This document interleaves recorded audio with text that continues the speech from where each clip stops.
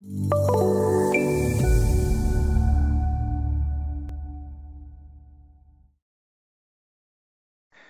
everybody. My name is Alex Mabridge, here from the Bentley Bridge Group, and this is a new session of our special interest group for bridge. And for today, what we have for you is using the bridge model after the design process. And this is the agenda that we're going to be covering today. So basically, we're going to be reviewing what is the overview of how you apply OpenBridge Designer or OpenBridge in short for the workflow that we need, how we deal with evaluation of alternatives, what is the plans production capabilities of OpenBridge, can we do rebar detailing with it, how we add extra beam properties, even visualization or construction planning. Remember, the idea is that on this assumption that we're doing for this presentation is that our bridge model is complete, right? So the workflow that has happened after, of course, you got the bridge completed is that you have to create what we call the physical model, right? And for some people to understand that, yes, it's a 3D model, right? Yes, it's a big model as well. So this is the physical model, and we call it physical because this is the bridge that is going to be constructed into the field with all the details possible, all the architectural elements that you may want to apply, for example, to your columns, all the decorative elements, the barrier for the specific DOT that you want to design, not just a generic one. You want to use the Florida DOT barrier number 1 or the Virginia BR3 barrier, for example, to say something. So it's exactly what you're going to be constructing on the field, and that's what we call the physical model. Then, of course, you need to design that bridge, right? So when you design that bridge, goes to an analytical solution. And then this physical model gets internally transferred to our analytical solutions, meaning Liebridge concrete, Liebridge steel, RM bridge, again, all depending on what type of bridge you're doing, right? So obviously you can even use your own solution here, right? Maybe you don't use some Bentley analytical solutions. Yeah, you can use your own, but think about it. You are missing on that automated process of synchronization between the two models. Because if some modifications is needed on the analytical one, I would rather the software communicating each other and updating my physical model than wait for a manual update and maybe re-enter that information into my final model as well, right? So it's a big advantage of having this integrated workflow that OpenBridge can provide to you. Now, this analytical model, of course, will be different than the physical model because we don't put that heavy details into our analytical calculations. But the software understands that and makes the proper assumptions to properly design our structure. And it is from the analytical model when we got reports, right? But stresses, forces, moment diagrams, areas of steel that we generate. But again, that information is transferred one more time to the physical model. That physical model, I'm talking then our modeling part, a DGN file. That is with the final repository of that 3D model, a MicroStation or a DGN file. And it's that from that 3D DGN file that you generate your drawings. And I'm saying here generate drawings because we don't need to draft anymore. We just actually view the bridge in a different way, right? So what do you mean by that, Alex? Well, I mean, I view it in a different way because if I got a 3D model and I extract a view from the top of the bridge, so basically I'm getting a plan view, right? Well, that's my plan view for the bridge. If I cut a section across the bridge, oh, I have the typical section then. So again, there is no need to do manual drafting anymore because my plan sheets now are basically extractions, dynamic extractions from the model.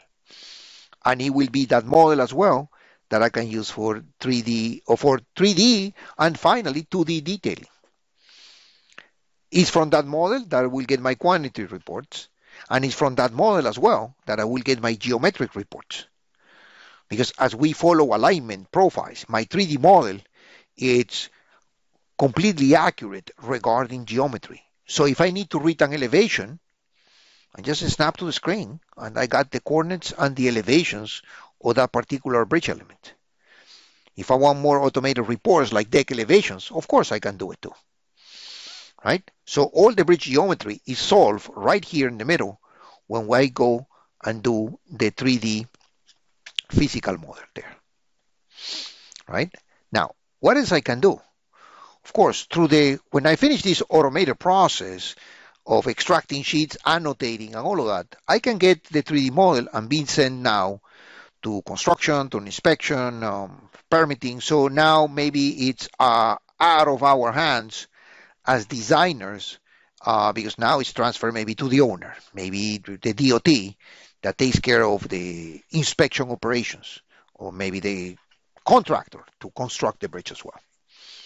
So we assume in this presentation that I completed the bridge. So then what can I do with it?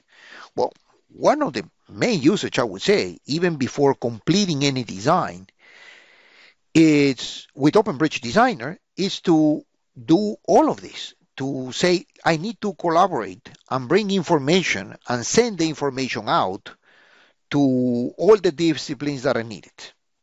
Right? When I finish my bridge, I can share that information with the civil guys. Through open roads, they can reference my bridge and fill that gap between roadways where my bridge is supposed to be.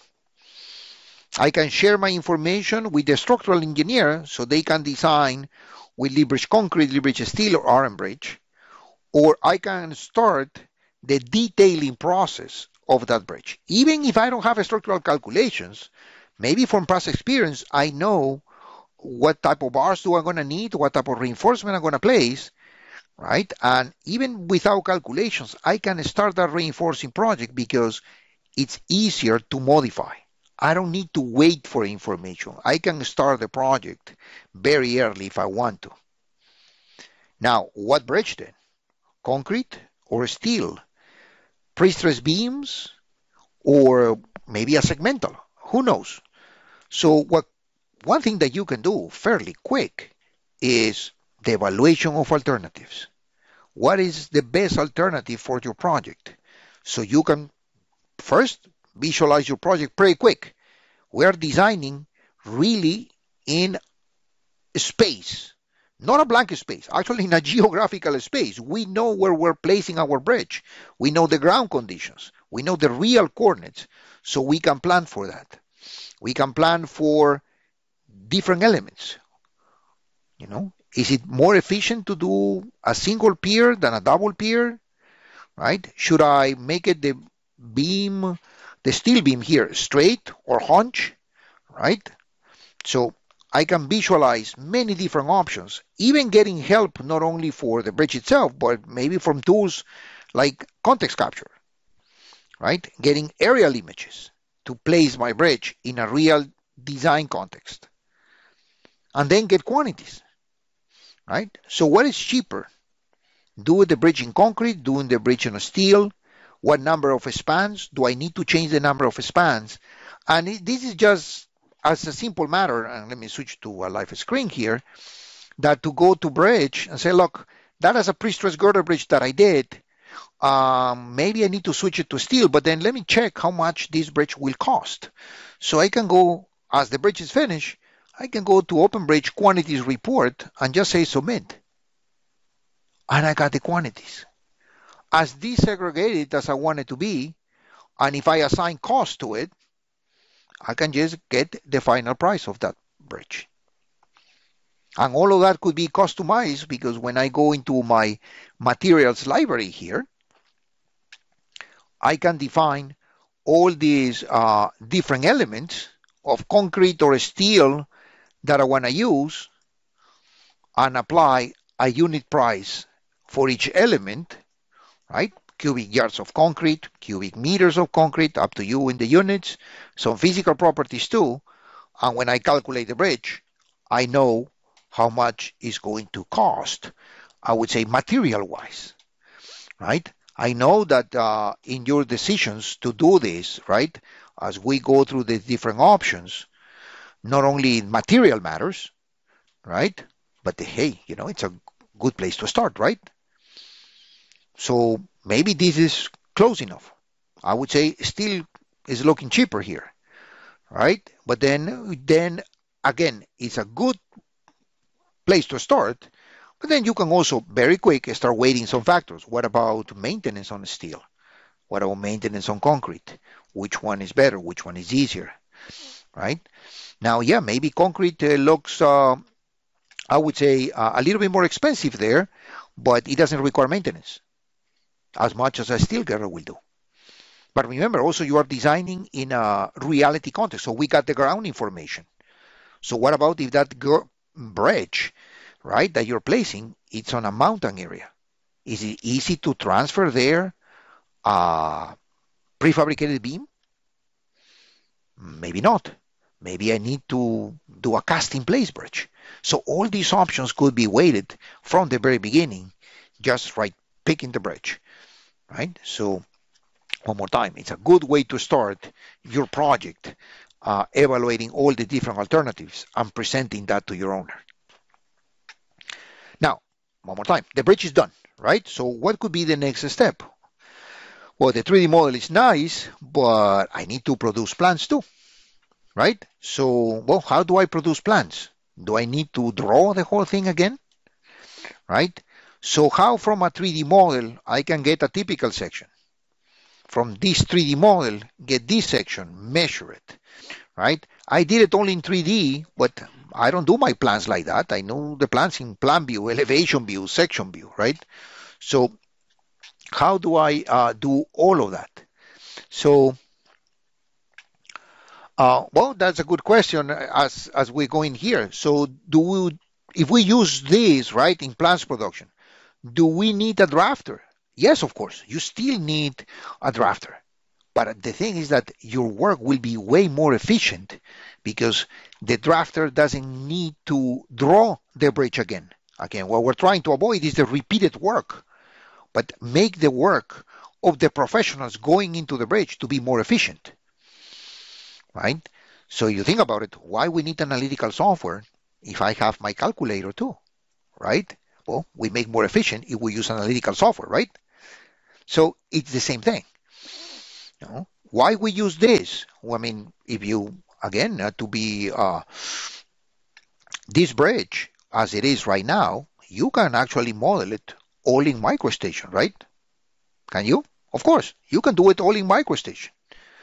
Piece by piece, you can build every single solid and do it all in MicroStation. On the other hand, wouldn't it be more efficient if you use OpenBridge Designer? Of course.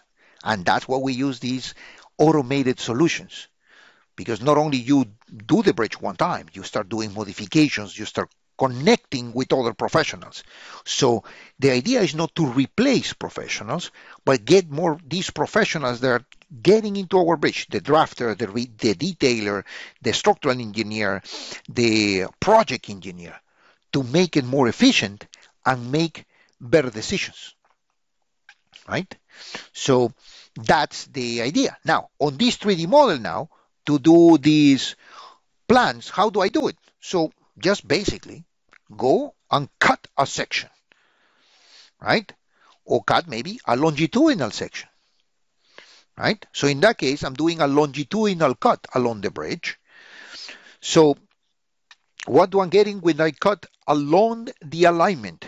Well, I think you can easily identify that this is what? Your plan elevation view, right? So now, how you do this without this tool? Usually that process is hand drafting, right? You just copy and then you start drafting the different elevations all along the profile. Here is just an extraction view of the 3D model, right? So that is that advantage. And we call these dynamic views because that is not a static cut. What it is just a reference of the 3D model, a different view of the 3D model if you want to think that way, right? Now, we have automated this process a little bit more because it's not only a cut, right? And like, for example, here, that's a dynamic section. So instead of cut it before a longitudinal one, I can cut one just perpendicular to the alignment, right? And just say, well, now this is going to be, oh, I select the abutment. So it will be an abutment. And that's it, right? So this is an extraction of that 2D, that extraction of that 3D model. So do we need a drafter to draw all of these line by line, dimension by dimension? Again, no, right? This is exactly extraction from the 3D model, right? An accurate and the exact same 3D model uh, extracted from that. I mean, the 2D view was extracted from that 3D model. Right? Now, this is an extraction. This is a dynamic one. And we call it dynamic because if you modify the model, this is just another view. So your abutment may get longer, may get taller. So it's just a direct reference to it. Now, do we still need to annotate this sheet? Of course, right? So we need to apply text elevations, we need to dimension, we need to put general notes, we need to put a sheet to it. Yes, so we can do all of that. Now, can we automate this process a little bit more, right? So yes, we have automated this process a little bit more. Like for example, you want to create a typical section sheet. So you can define actual sheets with your frame, a cell, right? A microstation cell will be the frame with all your annotations. You can play with the scales, right? And just cut that section, right? So even though everything is one-to-one, we need to adjust the scales because of the text sizes, and then you will have your section there, right? And all these dimensions, it maybe need to be adjusted by the engineer. Maybe you don't want to annotate all of them. You can still hide it. So you have the advantage of doing this in a microstation environment, right? You can still take full advantage of the microstation commands, reference files, clip boundary, clip mask, dimension styles. So, this is nothing different than creating a microstation sheet. So, and that's what we have automated this process in general in OpenBridge. So you can really do it now. Now, and what about these annotations? The beauty of that is that annotations are dynamic because we're referencing the model.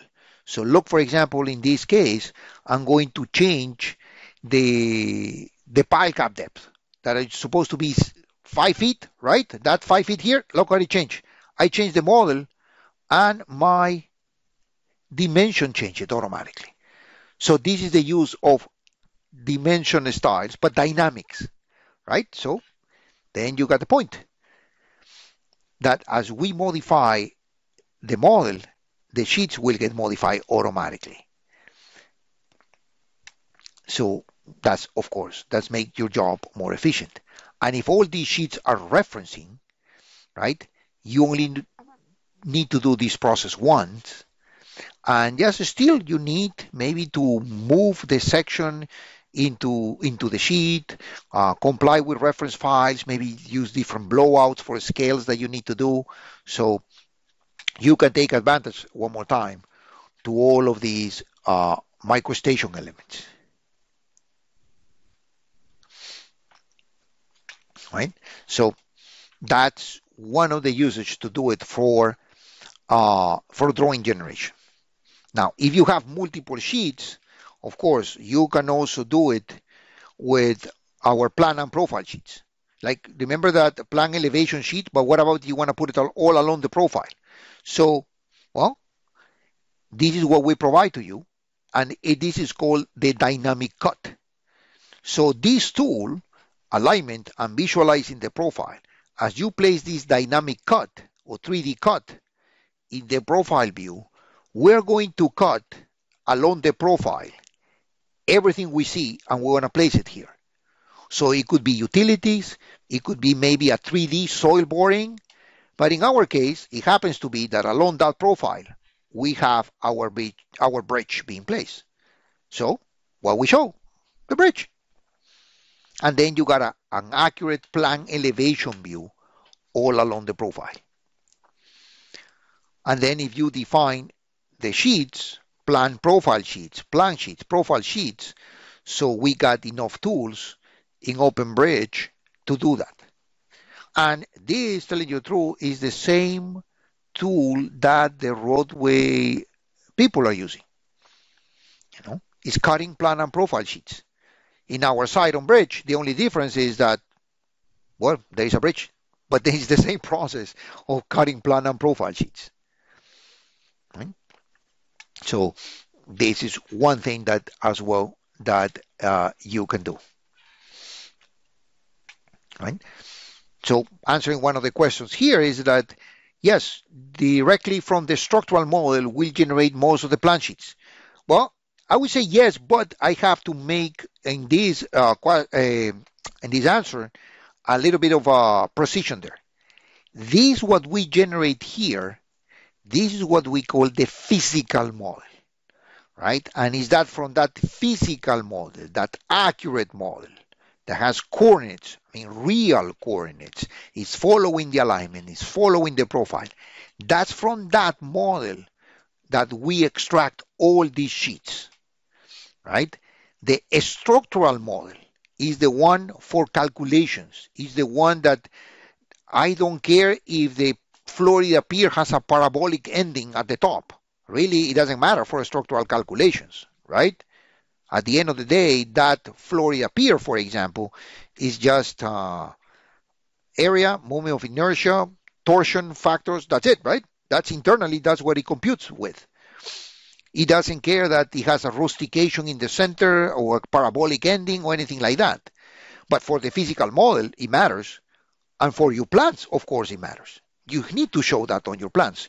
So it is from the physical model, from that accurate representation of the bridge, that we get these calculations, right?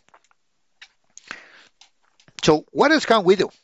I mean, we're getting into more detailed plans production, no pun intended here, but what about rebar detailing, right? So that 3D model that we got, we need to detail it. And the tool to use for that is ProStructures. So with ProStructure, again, working inside with a DGN file.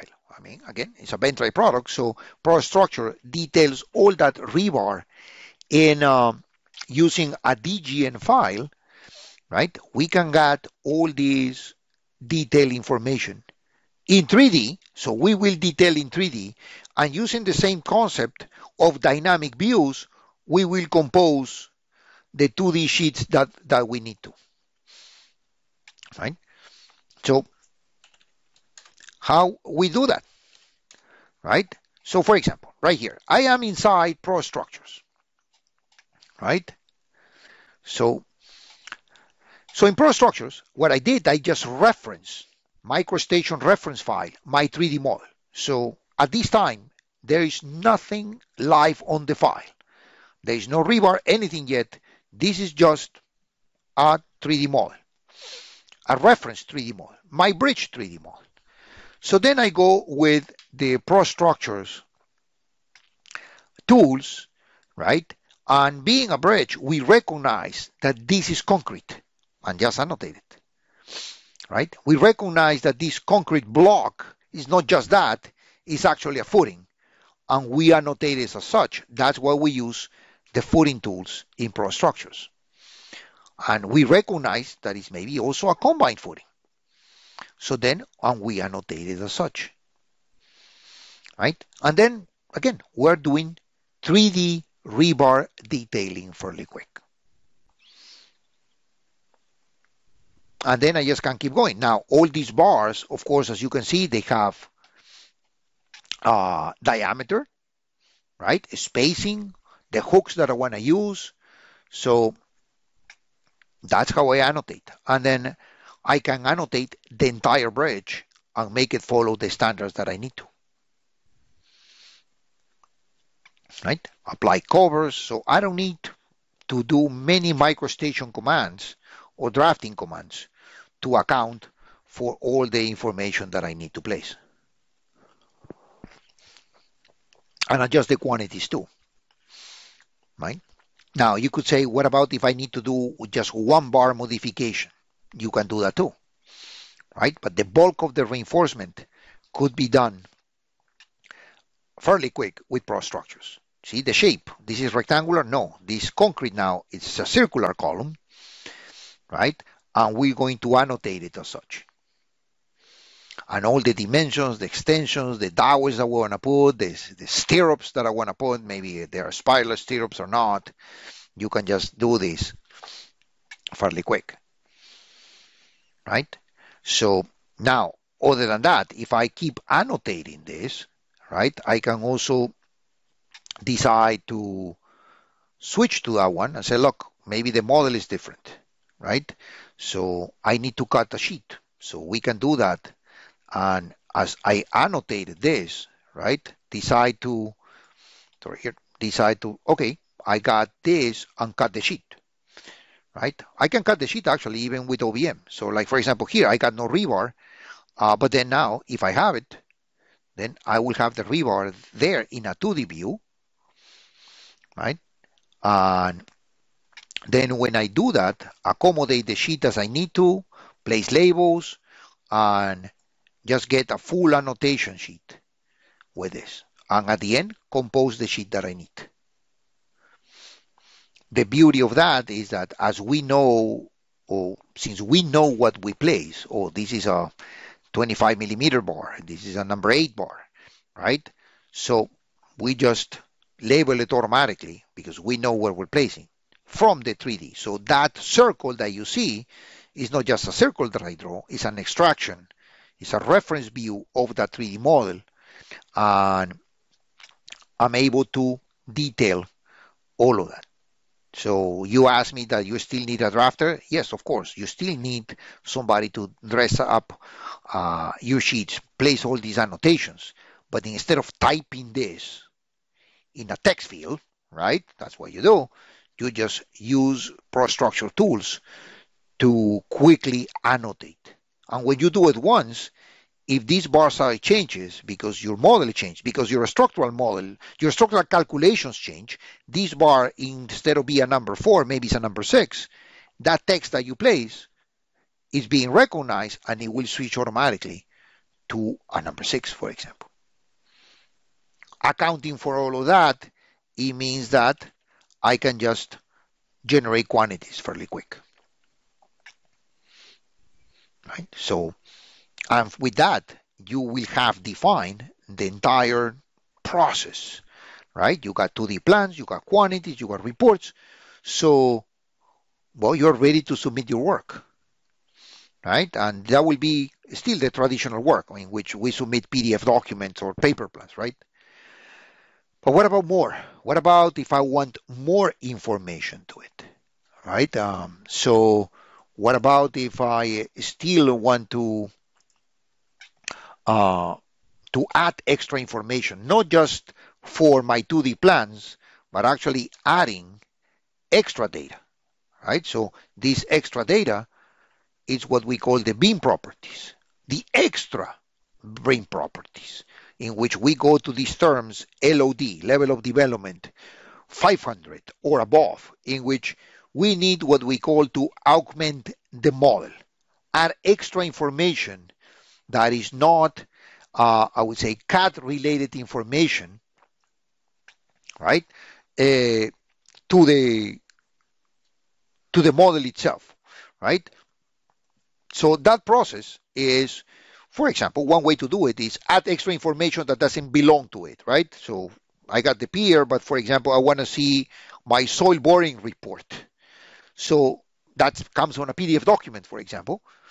So I can just add a link or embed that PDF file into a particular element. So many different options here. One is to, like I'm doing here, is attach it as a document. So the actual PDF document will be attached to that MicroStation element. It's no link, it's just right there all inside. So when I need it, I just double click and that's the report. Attached to that column, not attached to the file, attached to that particular column. Right? I need a specification sheet. Okay, I can add another PDF document, maybe for the bearings that it needs to have a specific one. And with the enough MicroStation tools that we provide in OBM, that PDF document that you see, I done it here, it could be embedded into the document. It could be also a external link into that, right? So you can do that as well, right? That's one way to what we call augment the model, right? But what about extra properties? Extra properties that there is no way to attach a PDF document, but for example, on a rebar, information that it's actually one become part of the element, but they are not much of a design anymore. Like, in rebar, we know the number of bars, the quality of the bars, but what about all this extra information that really doesn't belong to design, it's more on construction, right? So that is what we call the LOD 500, 600, in which this extra information, manufacturer type, serial number, doesn't come into play way after the design process. It's more on the construction reporting, right? So how you get all that information in, not to a file, not to a specification sheet, but to the actual element itself, the actual modeled element, right? And then all of that models are fed with extra intelligence when we use what we call in Bentley the item types. And item types are very powerful because you can define any property that you want to add to a particular element. I'm not going to say OpenBridge element. I would say any DGN element that could be in open roads, in open site, open flow, OpenBridge as well. Right? This technology of item types is present in any Bentley product. So this extra intelligence that you want to add to the models, right? You can just do it. For example, here, I finish the bridge and then I have this beam seat that, well, just right now, this beam seat itself is just a MicroStation solid element. But I wanted this element internally to have the information that this bearing needs to be done or needs to be purchased from Ranking Bearings Technology. And that is the serial number that was installed on the field, and that was the installation date. So it's just a matter of attaching this property. So if we think about the old CAD standards, it's like attaching level, color, weight, line style, but now I attach my own property. And that my own property is called bearing manufacturer that I define through an item type. So when I request that information, I will see the normal CAD standards, right? Level, color, weight, but then more, because now this solid element is made by Ranking Bearings, that is the serial number, and that is the installation date that I use. So that is the power of that item types in which I can create my own elements, right? And add this extra information there, right? So what else can I use? My model. I mean, this looks really pretty, right? But then what about visualization and animation, right? I got my bridge there, but then I want to position that in a space. I want to see that, well, okay, I got the ground information, but where is that bridge actually? Well, in that latest technology, right, what we have is what is called the interaction with big maps. So if you have the proper geographical coordinates attached to your file, so we know in space where this actually is, right? So in this case, this project was in the projected state plane coordinates of North Carolina, I think. It's part of the file. Usually the seed files will come attached with it, depending on the DOT that you work with. But if it's not, you have to find out just what is the state projection that your file needs to use. In this case, for this project, I find out that was, of course, in North America and in, that was the Mississippi project. I'm sorry, that was in Mississippi, and that is the state projection that it was used for that particular project. Right? So I just attach that to the file. I don't need to do much, just attach that to the file. So now not only the file will have the coordinates, but the actual projection or the projected coordinates, the geographical coordinates there. And that's it. That's all that I need to do, because now, knowing this, I can go to my just view and say on the background that I want to see the aerial photography available. I want to see the street map available. And that's what we call the background map. That is actually the big map. So I can go street map, I can go aerial or hybrid, right? So now I can really see my bridge in a reality context. And that's where the bridge is located. Right? Maybe better if I use the aerial view.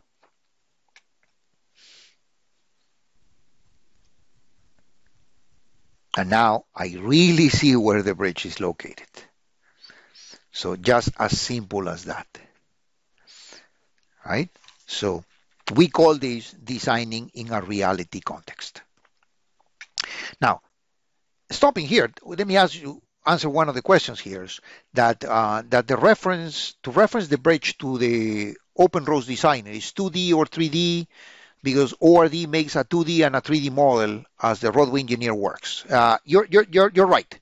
You know, the alignment, for example, in open roads, is done first in 2D, right? And actually, that's right here. The alignment is in 2D. But the moment that this alignment gets a profile, so then open roads automatically develops the 3D model, right? Because now it's associating the alignment flat with a profile that has elevations, so we have that. Well, it works exactly the same in open roads, in OpenBridge, right? So some of the elements that they don't need to be 3D, we place it in 2D, now flat bottom. For example, the location of here, of my piers, all these lines, right, are the location of these piers. We don't need to put it in 3D. They know that they go along the alignment at a particular station.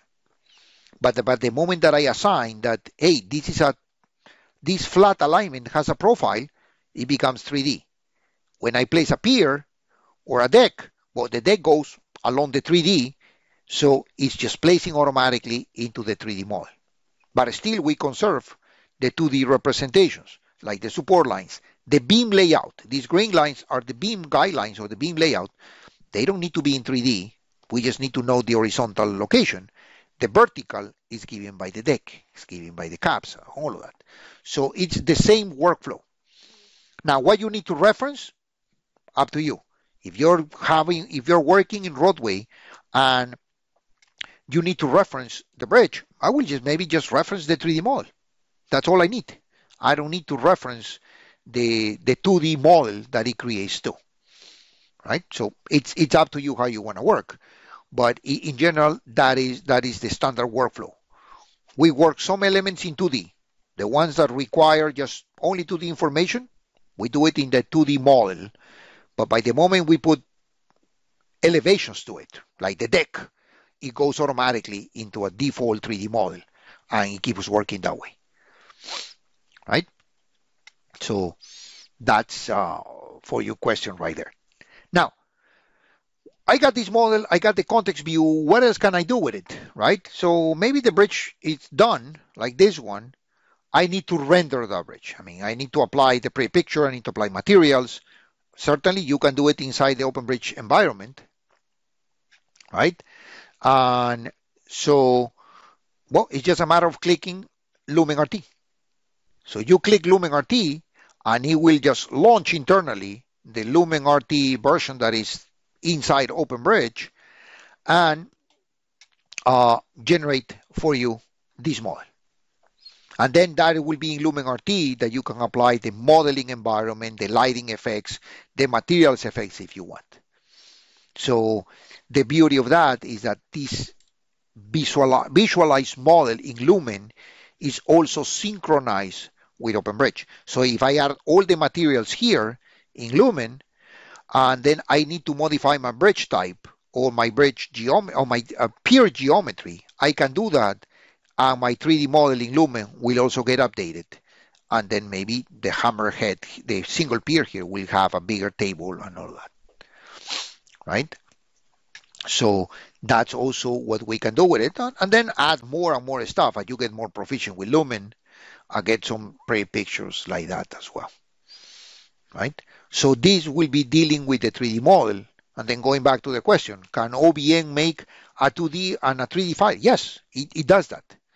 You know, as I said before, it does the 2D elements, the ones that it needs to be only 2D, like the support lines or the beam lines.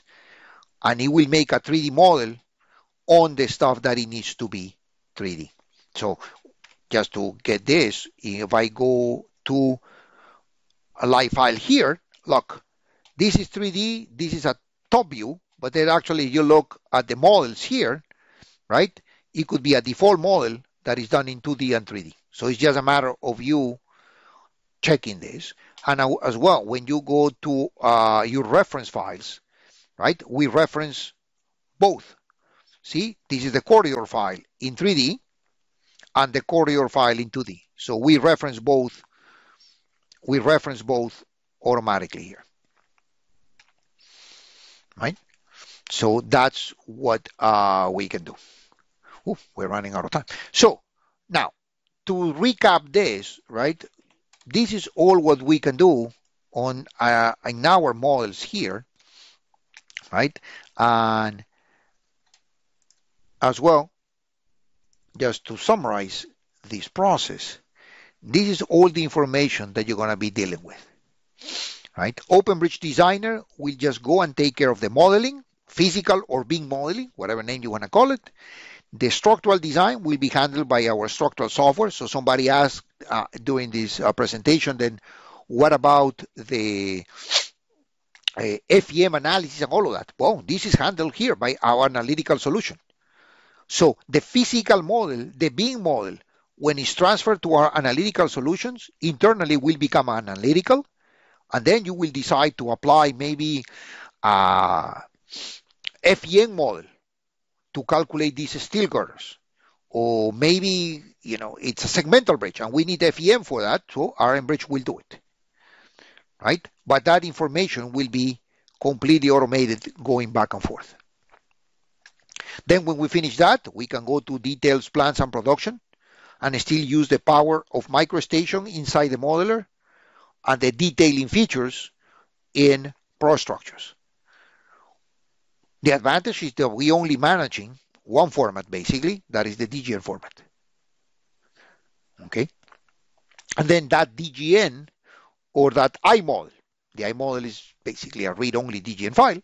We just transfer to construction or the owner, and they will just basically take it from there. Right? So, and that's all I have for you. Just thank you for attending us.